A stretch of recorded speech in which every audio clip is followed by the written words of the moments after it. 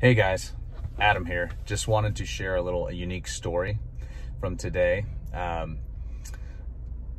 a listing appointment, and this is a client that called. They are relocating out of state, and they've got to be there in 15 to 16 days and got to get their house on the market. So they qualified as appropriate and need.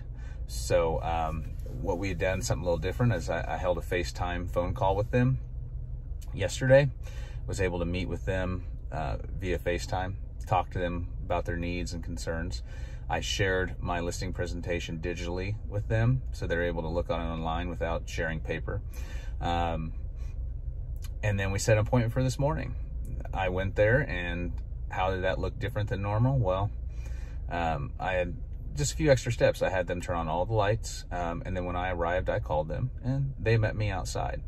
I left the front door unlocked, so as I met them, no shaking hands, no fist bumping, no hugging, but we did stand on the driveway 6+ feet apart and talk. And then I had on my medical gloves that I carry with me now as a sleeve of those, and Lysol wipes or Clorox wipes. So I had them keep the door unlocked, and all I did was open the front door, walk through the property, not touch anything because they had it prepared for me. Then I came back out, and we sat on the front porch and on the driveway and chatted for a while.